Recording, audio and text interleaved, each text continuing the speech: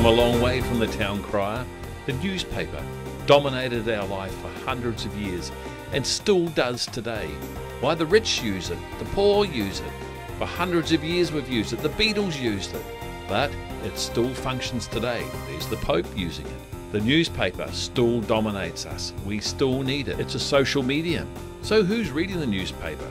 It can be anybody, the strange ones. This guy obviously found this rather interesting.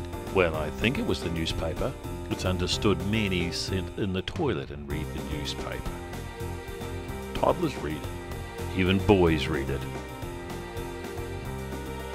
Yeah, but don't forget the animals. We got cats, dogs. There are even wise-looking cats and dogs that read the paper. The big social phenomenon in our society is drinking coffee and tea.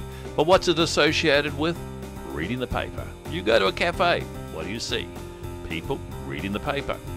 And why is that? It's relaxation and entertainment. And of course, many people indulge in their bedtime. Nothing better than a Sunday morning read of the paper.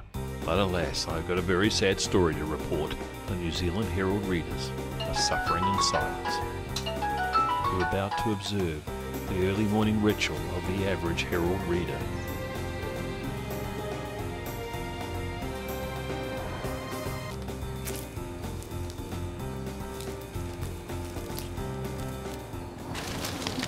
Here's the Weekly Herald. Ordinary paper. Let's try and read it. Oh look, can't see through this page, so we need to fold it back so we can read it. How do you fold it back? And then you get it and you crumple it. Next page. Same problem again. Doesn't fold back. You end up with a complete mess. Go around to go like that, and suddenly you get this. Why do you need one page? Why don't you read it like two? Because you need a cup of tea.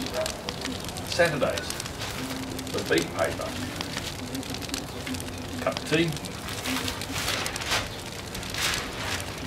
Oh, no problems. Sunday Herald. 1, 2 staples. Open it. No problem again. So the Herald on Sunday's fine, and the Saturday Herald or Weekend Herald's fine. But what it is, it's the most prominent paper.